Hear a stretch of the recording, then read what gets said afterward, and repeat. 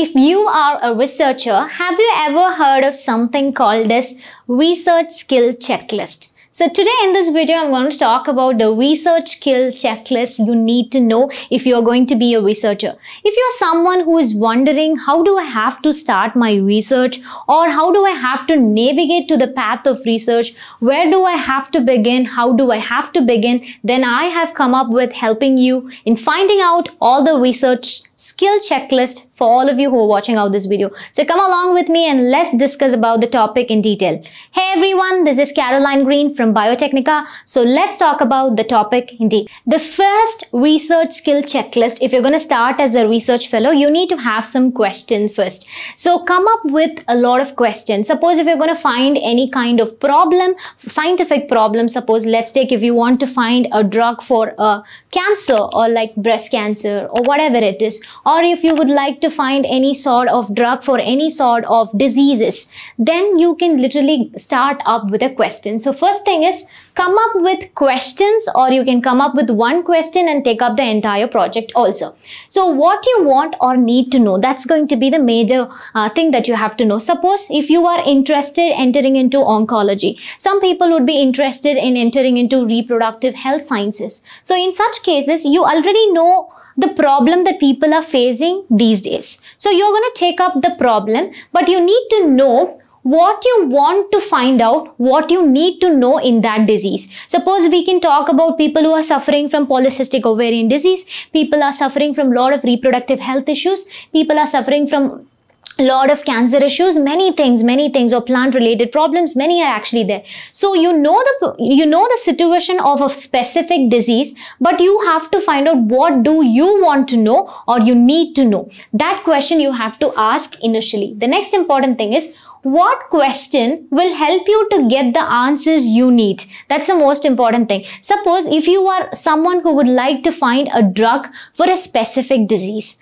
so you need to know what question if I have to put, I'm going to get the answer for that one. So suppose you can find out the drugs, what are the drugs that are used for a specific cancer or any sort of malaria infections or tuberculosis or many things. You need to put up the question that will help you to get the answer that you wanted. What drug can be used for? Or you might have went through a problem also. So that might be a question also. So first research skill checklist is going to be coming up with a question or coming up with questions. So the next one is definitely going to be observation. Yes, you're seeing something which is actually observing. So you have to observe. As a researcher, the second research skill checklist is going to be observing. How can you ask a question? Have you ever seen all the details? Have you ever got all the details? Suppose, let me take it as an example. If there is anybody who is actually having a problem of breast cancer or PCOD or any sort of reproductive health.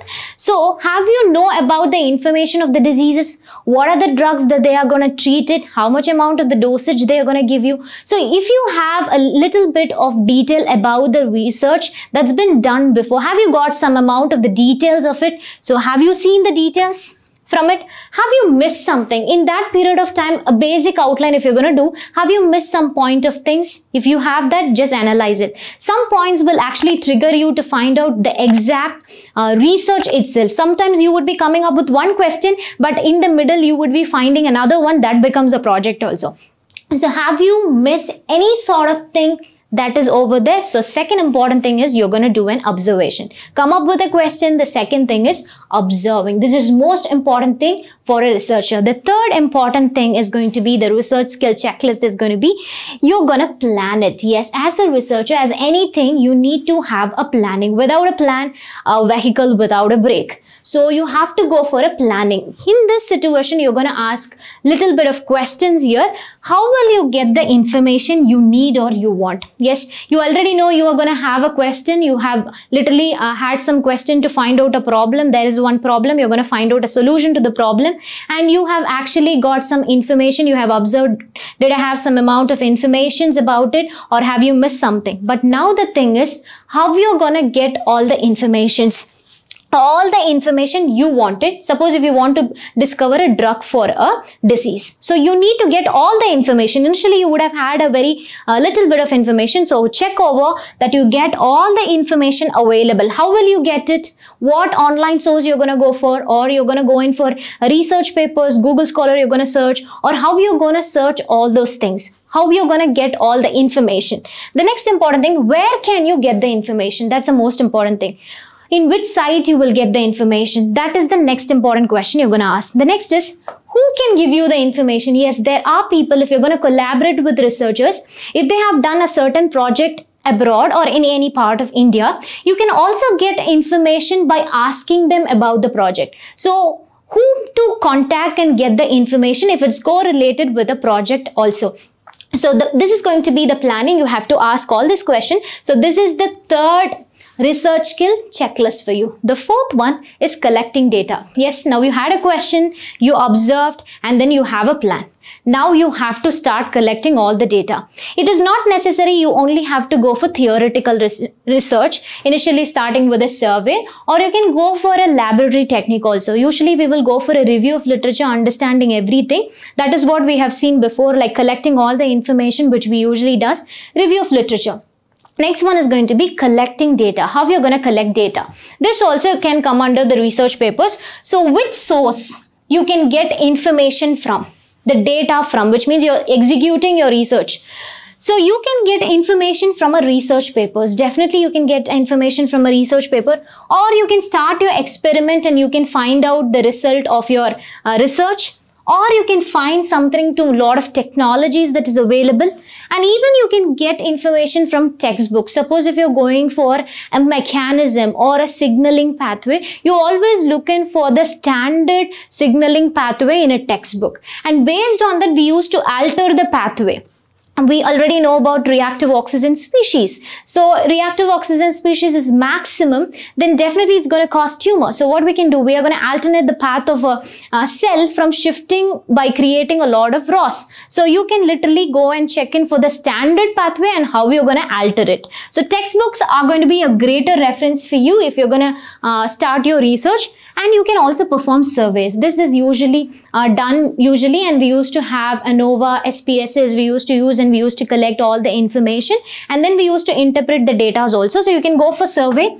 Very specifically, if people in India or abroad are affected with a very specific problem that's been existing, you can literally go for a survey. If things are not available, if the recent surveys are available, then you can leave off and start your own experiments also. Then you can also get an information from visual media. Like a lot of researchers or scientists used to talk in a conferences or in a videos. You can have webinars. So you can also get information through that. And people who are doing research in plant as well as in case of animals used to visit museums, and they used to go and collect information from there, some endangered species. If they're going to do some sort of research, they can actually go for it. And definitely if they're going to go in for some plant research, used to go to Himalayas, and they used to collect all the information. So through a map also you can actually get this thing. This is going to be the most important thing, collecting a data. So you have to check in for the fourth important research skill checklist is, are you collecting your data? Are you going to ask this question to you?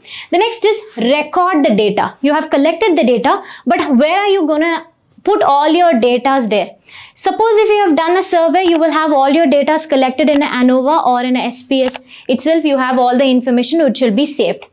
If not, if you're going to do a survey online, you have the information recorded. If you are writing something, you have where you're going to write it. So record all the information in any sort of sources. So how are you going to record the information? So you can write a statement and you can keep it, or you can record audio or video. This is usually some people used to do. If they find it very difficult to write, they just record. This is the information that they have got. You can record it in the form of a video or audio, or Tally. Of course, if you know Tally, you can use ANOVA, SPSS, everything. Or some people used to have some sort of presentations, or we can say some mind maps they used to have, or flowcharts that they used to have. Whatever the information they have done, they used to put all sort of information in the form of mind maps also, or in the form of flowcharts also. Or some people used to make charts. Like usually when you do some experiments, we used to make charts. What is going to be the result of the experiments that you have done, like protein estimations, or if you have isolated a protein sample. So we used to go for some making of charts is also been done over there. And note taking. Of course, you can make notes of it separately when you're going to go in for this. So you have collected the data, and the next is recording all the data wherever you need it. So this is the important research skill checklist. Next one is you have recorded, now you have to organize it. Yes, that's the most important thing that you have to do. So how will you sort out all the information you got? You got all the information, like whatever you have done in the laboratory experiments, or you got a survey and you got some information. So are you going to take all the informations, everything you're going to do at this stage, which is going to be organizing your data. So how are you going to sort out all the informations you're going to got? What information will you use? You might have got a lot of information. Suppose if you're doing a survey, you might be understanding. So you might get a lot of information from a lot of people. When you're going to put all the things in ANOVA or in SPS, you would be finding so many things will be there. Or if you're going to take some sort of papers, and if you're going to do a review of literature, and if you have a lot of information, you will have maximum things to be bound there. So what information you are going to use, which means when you're doing a review of literature itself, you will come to a conclusion, okay, I was about to ask a question there, but now I'm finding a question here. So you'll take up the question also there. So what information you got, you're going to use it for your project. The next one, what information can be trusted? That's the most important thing. Certain things will not be trustable. Certain things will be trustable. So what information can be trustable and you can take that information from? How will you make it easily understandable? That's another important thing. You have to make the next important thing is you will be writing a paper about your research project that you have done. How it is going to be understandable for others. So this is going to be the 6th research skill checklist if you're going to be a researcher. The next one, 7th. Okay, now we got the information, we collected the information, we have organized the information. Now we have to interpret the data. That's the most important thing. Interpretation takes a lot of time. This is very important because it has to be accurate also. So let's talk about what are the conclusions you have got so far. Suppose if you have done any sort of facts analysis or NGS, you have to predict it correctly. So you have to interpret it correctly. So what is going to be the conclusion of your experiment? So how much you're going to get that, and what information are you going to use it? Because you might have done so many facts analysis for one sort of sample, but what sample is going to be accurate and successful and accurate, you will be definitely taking that for a use. So what information are you going to be used is the matter. What is the most important information you got? So you might have got many information. When you're going to do a research, you will be knowing it. You will get many information, but out of that, what information you are going to use is going to be the last point. So these are some of the checklists that you have to follow when you're going to do a research. Okay, let's proceed on to the next research skill once. Okay, let's start this. So the 8th research skill checklist is going to be, now you got everything, you have interpreted your data, now you have to present your data. Yes. So the final one for everybody is, now you got some information, now you will start presenting. If you are in a lab, you would be presenting whatever data you got, you're going to present it. So what are the things you have to do? How can you share what you have learned effectively? So during your research period, you might have done so many things for like 4 or 5 years you might have done. So how can you share it to the people? It can be in the form of any way. It can be in the form of a presentation. It can be in the form of a video. It can be in the form of an audio. It can be in the form of a research paper also. How can you share what you have learned through the long process of this PhD journey or even a master's project also? What media will work for you this time? Yes, that's the most important thing. Many people used to do research.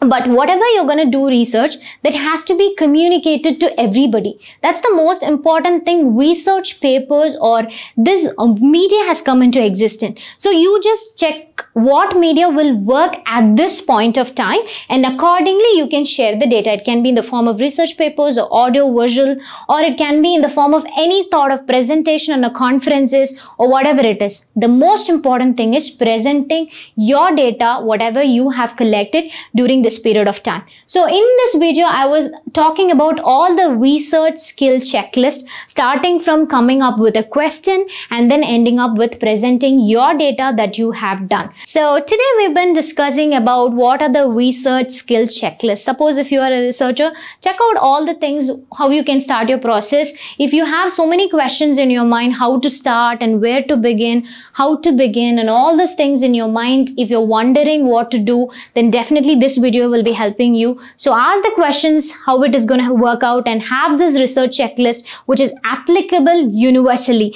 Whatever project you're going to carry out, this is going to be the research skill checklist for all of you. So I believe that this video is helpful for all of you. If you really like this video, please like, share and subscribe to our channel Biotecnika. So you can also welcome to put your comments in the comment section. Thank you all of you, and I'm going to meet you back again with another interesting video.